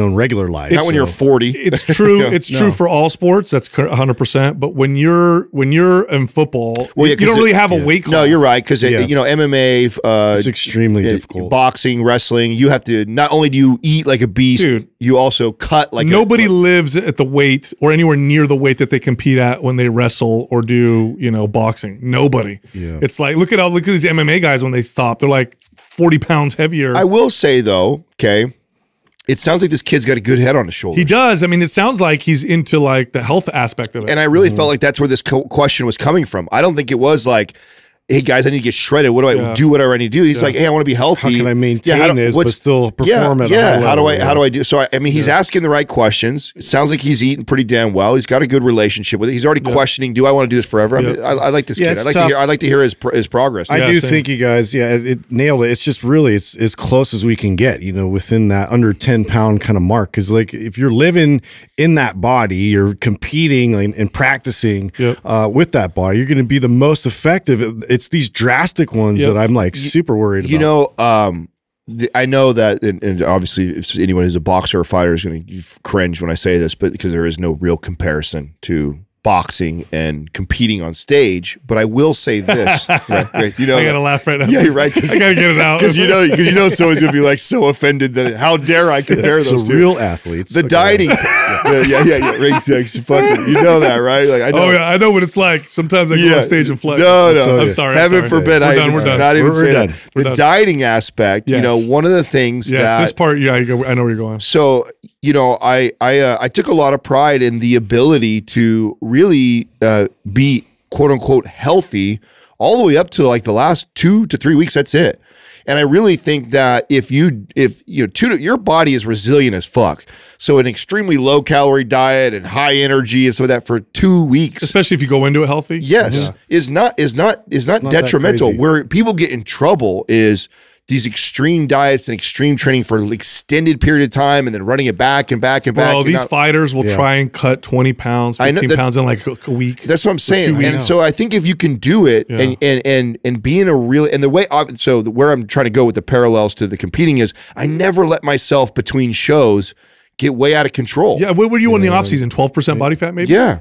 No, not even 10. Yeah, I would hover around 9-10%. Most people are like, oh, off season, 18% body fat. Yeah, no, I'd hover around 9-10%, and then I'd cut down to like 4. Yeah, that's great. And it would in 12 weeks. Yeah, slowly do it, and really the cutting or the hard, cardio and stuff like that didn't even get involved until the last 2-3 weeks. You know what's interesting about this? I said this, to him, but it really is true that there's like a body fat percentage that you'll perform your best at, and it's not shredded. It's usually not shredded. Some people it is, but for a lot of people it isn't. Where they get too lean. Fedor is the best example. Yeah, or Cormier or whatever. Like these guys are like, and those are more extreme examples. But I've never worked with anybody. I actually think who perform great at less than 10% body fat. I think that's more rare. I think it's an anomaly when you see these both on the football fields. Like we always highlight those people, right? Because they look great. Because they genetic. They look like covers of magazines, and they are crazy performers. But they are such an anomaly to be able to keep that lean. I would say the body fat percentage for athletes that's generally good is like 13 to 15%, maybe even a little higher. Is typically what you'll find. Our next caller is Jeanette from Nevada. Hi, Jeanette. How can we help you? Jeanette, did the patient survive? They're doing great. Okay. Yes. Sorry, I am at work. I dipped out for a break so I could do this with you guys. I do work in surgery. Oh, that was just wow. Well, thank you. Yeah. Keep pressure on them. Thanks for having me. I'm super stoked to be here. Actually, like super fangirling, incredibly nervous. So thanks for having me, you guys. Awesome. All right. So my question was, I am a newer nutrition coach. I've been in the health and fitness space and I work in medicine. I've done that for a decade now, but newer in the nutrition space. And I have a couple of my nutrition clients that are motocross athletes. And my question was, I have one of them in particular that is really struggling with arm pump about 3/4 of the way through his moto. So I had told him to up his sodium intake and electrolytes. And he said it alleviated it in the round 2 section of it. He didn't have as severe of arm pump. So I was just wondering, is there like a nutrition aspect for fueling his body and to mitigate that? Yeah. So I remember the first time I had a client. We actually used the motocross as an example. We did. Yeah. I had a client exactly the same. And he came to me and said, hey, my arms get really pumped while I'm racing. Yeah. Is there anything you can do to prevent that? It's a problem. Like, I've never had anybody, I've had people ask me the opposite, where they want a better pump. So I wouldn't do anything with the diet to prevent the pump, because training. Yeah, it's all about the training, because the pump is actually a good sign. It means you're hydrated. It means everything's working well. What you want to do to prevent that pump from getting in the way is he wants to do a lot of frequent exercise with his hands and forearms on a daily basis. Rice buckets. So like grip strength and stuff? Just throughout the day. All day, and what'll happen is he'll build lots of stamina, lots of frequency, and he won't get the pump. I love the idea of getting one of those 5-gallon buckets and filling it with rice and having it at his house or somewhere where he just sticks his hand in there, and just gets in there for a few minutes, works it, squeezes it, flexes his wrist around, and then comes back just all day long, all the time. Yeah, with a low intensity. Yeah, so he's not going in there and like getting a workout. He's just keeping him active and moving throughout the day, because otherwise he'll overtrain very quickly. That'll be the best way. And then nutrition wise, I wouldn't do anything to prevent a pump with nutrition, because whatever you do with nutrition to prevent a pump is going to probably not be good. It'll probably prevent performance or reduce performance. Yeah, make him low calorie. Yeah. He'd be low calorie and probably low carb or something. Yeah, we don't want to do that. Yeah, we don't do that while he's racing. Okay, so he kind of like, he doesn't like to eat the day he races. He said it sits like, your nerves, you get kind of nervous, and it sits too heavy in his gut. So like the night prior to, can you do like you would do like with the endurance athletes and like carb load him incredibly and some sodium, or am I off on that? No, that's totally fine. But here's the caveat: is first off, I would only do something he's done before and he knows he responds well to. Because sometimes what people will do is the day before a competition, they're like, oh my God, I got a carb load, I got whatever. And then they bonk. Yeah, they have gastro distress, right? They'll get diarrhea or bloating, and then that reduces their performance. So it's got to be easily digestible foods and something he's done before that he knows like he feels good, that he'll feel good the day after. I mean, there is... So here's the thing. Here's where we have this challenge, that you have an athlete who's been eating a certain way for performance, and if we manipulate too much nutrition just to not get the pump, we end up affecting his overall performance, because now his energy sucks or whatever. Right. But I mean, there are some benefits to a moderate protein, high fat, low carbohydrate type of diet where he's running off of ketones versus being all full of carbohydrates. I mean, you have like someone like an endurance athlete, like our friend, what's his face, Zach Bitter. Yeah, who's Zach Bitter, who runs like a ketogenic diet, and then on the race day, I wouldn't do that with motocross. Yeah, I mean, not with motocross. Yeah. I wouldn't because this person hasn't. But if he in the off season had trained himself to get into ketosis more, there are some. I mean, one of the benefits of the high fat and low carb type of a diet is you are flat.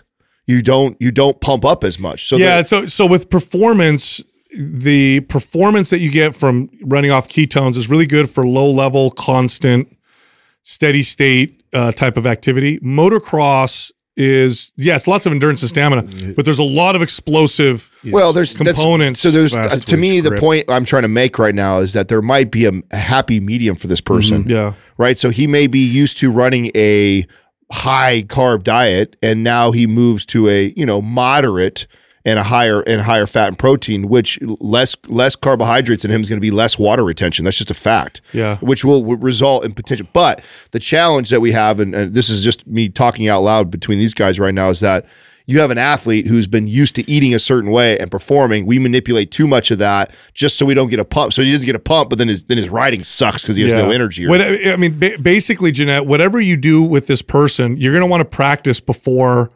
competition dry day. Run. Because you don't want him to develop any gastro issues or, I fueled up, but then I also gained 4 pounds of water.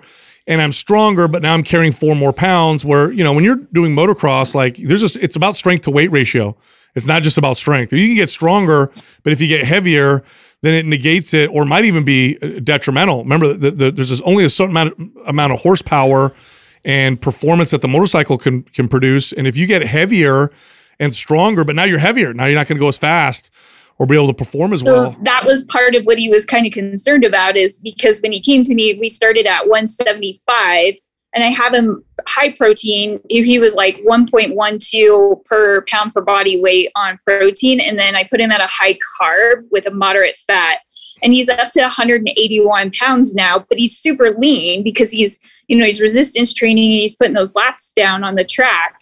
So I think his lean muscle mass definitely increased, but does he feel better? Is he performing better, or is he saying he's performing worse? No, he said he's performing like his endurance, like to be out on the track to run a 20-minute practice moto. Like he said, he feels good. And It's just like race day. He struggles still with the arm pump stuff. So that was that. I didn't know if it was a nutrition manipulation or a training thing to focus on. Training. Yeah, training would be the main direction to go. It doesn't mean though you can't play a little bit with this carb. How high are the carb? What are the grams of carbs in a day? Do you know? 355 right now. Oh yeah, you could bring that down. Yeah, he could bring that down. You could bring that down 250 to 300. So run him like on a carb cycle going in a couple days before? No, not necessarily. Just bring him down to bring his fats up and bring his carbs down a little bit. Yeah, he'll lose a little bit of water by doing that. Yeah, and that might help a little. Yeah, so we don't have to go drastic one way or the other. And that's what I was looking for, was if he's at that high a carb, he could easily. And how long are these races? 20 minutes? Just scale it. Like practice motos are 20 minutes long, and then usually like a regular moto, depending on laps, you're going to run 15, almost 20 minutes. Oh yeah. He could cut 50 to 100 grams of carbs, but test it though. Test it out. Get feedback. Okay. Yes, because there's a lot of individual variance when it comes to performance. But get that rice bucket going. Yeah, so but lots of frequent, exercise for the forearms, the biceps, the arms. You're not looking for too much hypertrophy. What you want is incredible stamina if he's suffering from the arm pumps while he's racing. Have you guys ever seen, I can't remember the name of it. It's like this little like rubber bar, like sometimes people have utilized it for like the tennis elbow, golfer's elbow thing to help with that, to alleviate that tricep extensor tendon. Is it this here that rotates? Yeah. Yeah. That's fine too. But you know what I've noticed that helps with people like this the most? So that's a good exercise.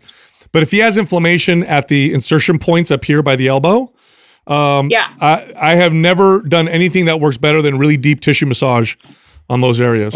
I would add doing the wrist cars from our MAPS Prime Pro. Yeah. Do you have MAPS Prime Pro? I have MAPS Prime, not Prime Pro. I'm going to send you Prime Pro for free, and then utilizing the wrist cars in there will be beneficial to him also. Okay, that's good. That's good. Yep. All right. Thanks, guys. You got it. All right, go back to saving some lives there, huh? Thanks for having me. You guys keep my mind fed with all your information and highly entertained, because I have to commute 2 hours to my job. I don't live in the same city that I work in. So you guys, those road trips back and forth to work, you guys super keep me entertained and my brain fed and going. So thank you for what you guys do. Well, awesome. Thanks for bringing us along the ride. Thank you. Yeah. Thanks, guys. Have a good day. You too. Man, I remember that when I got that client, I was so like confused. Yeah, when she said, I was like, "That's so funny. You've actually told a story about a motocross client." Yeah, that's a perfect example of when it totally is a detriment, to performance. Yeah, you see that with I used to do that with judo guys, jiu-jitsu guys. I had a guy grip just like gives way. I had a guy who played the guitar that became a problem. You told me about the same thing, right? Same thing. Yep. Where your hands just freeze up. Yeah, it would freeze up. I actually lost the pick because I just had such a crazy pump. In that sucks. Yeah, because when you're lifting weights to build muscle, that's what you want. Exactly. You want to get so pumped you can barely move. It's interesting. But yeah, it's when you're working with people like this, you have to test it out. I made this mistake so many times. I feel so bad. The day before we're gonna get all these carbs, we're gonna do this, we're gonna do that, and then the day after they're like, I feel like garbage. That was one of the things I hated about the ketogenic diet. We talked about it if you go back far enough on the show when we all went through it. One of the things I hated was the never getting a pump. Yeah, that was one of the downfalls of actually running the ketogenic diet. Was like, man, every workout I felt flat. I do think there's room for someone who's only 180 pounds eating 350 grams of carbs. I bet he could go down to 250. I think he could at least go down to that and be fine. And totally be fine and still have plenty. So especially because it's a 20-minute ride. Yeah, I think so. Yeah. So the combination of that with the frequency of the strength training stuff with like the rice buckets and then also doing wrist cars, I think that those three things I think could help him out. Awesome. Look, if you like Mind Pump, head over to mindpumpfree.com and check out our guides. We have free guides that can help you with all kinds of health and fitness stuff. You can also find us on Instagram. Justin is at mindpumpjustin. I am at mindpumpdestefano. And Adam is at mindpumpadam. Today, we're going to teach you everything you need to know to build a strong, well-developed chest. When I think of weak points and areas that I struggled with developing for a really long time, chest was up there with the it was for me. It was for me for sure. I got more caught up in the weight I could lift versus how I was developing my body. I think it's one of the most challenging muscles to develop for most people because the form and technique.